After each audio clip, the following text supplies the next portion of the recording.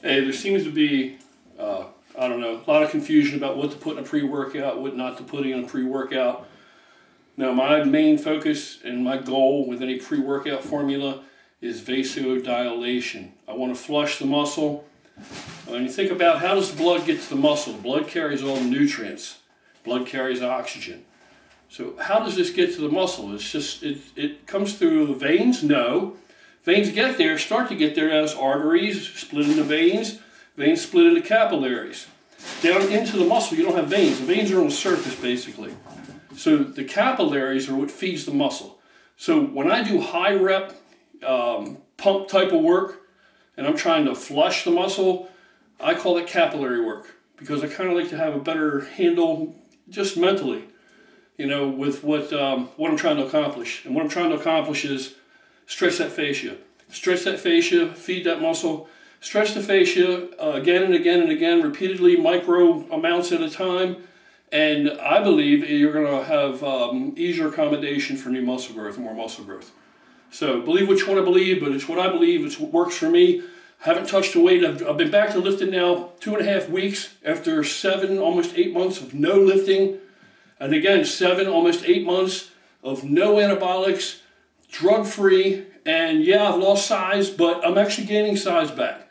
So I don't look great, but for a guy on no drugs for almost 8 months, you know, and no real care about taking any consideration of protein for 8 months, and no lifting any weights for 8 months, I think I look pretty decent. So here's what I do. Here's what I put in my pre-workout. Get your little shaker bottle.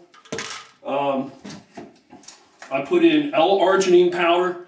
L-arginine powder, right? Brand I use, brand that I trust. 100% L-arginine powder. It's unflavored.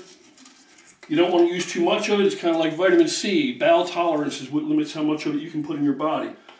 1 teaspoon of this is, I believe, 2 grams. So what we want to do is grab a spoon here. So take this teaspoon. I want, when I'm jacked, I want like 7 grams, 8 grams. Not now. I'll put about, you know, we're looking at about 4 or 5 grams in there. That's plenty. 4 or 5 grams L-arginine powder. Next thing, currently this is what I'm using for the pre-workout. Pre-workout thing is supposed to give me a little focus, a little more vasodilation. It doesn't really matter what the hell it is as long as you believe in the label claims. In other words, if you get something you've never ever heard of and it looks really cheap, they probably don't have the money to put into the labs to synthesize the product. Then again, if they spend too much on advertising, maybe that's where all the money is and it's all hype and it's too glossy and there's nothing in the product. But I trust this company, BPI. They have other products outstanding that I like. So, and again, I'll switch this up every time it runs out. I go get another one, I'll get something different.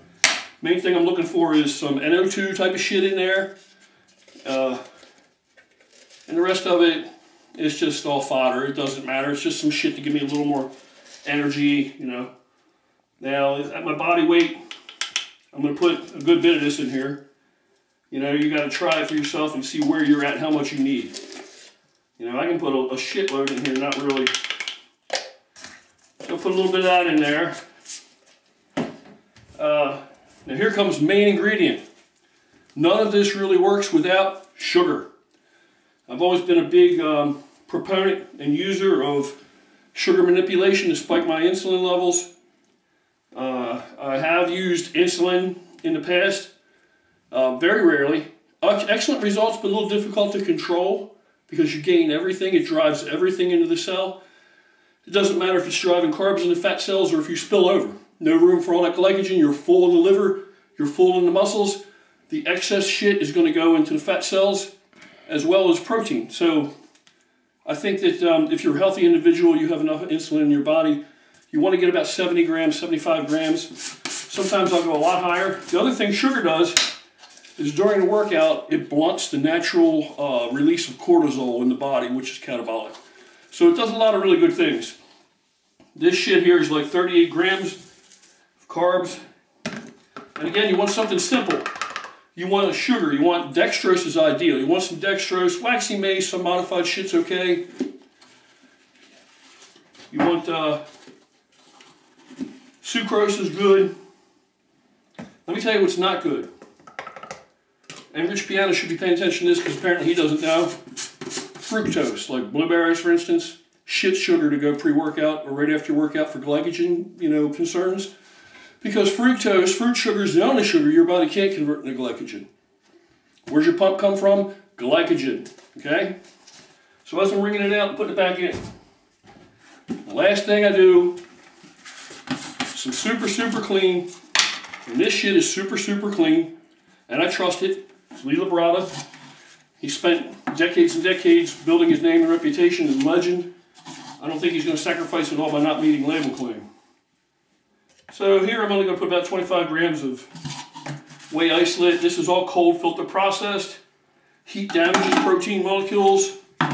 Even when you cook your food, you can destroy up to 40% of the protein in it. So there's a lot to it.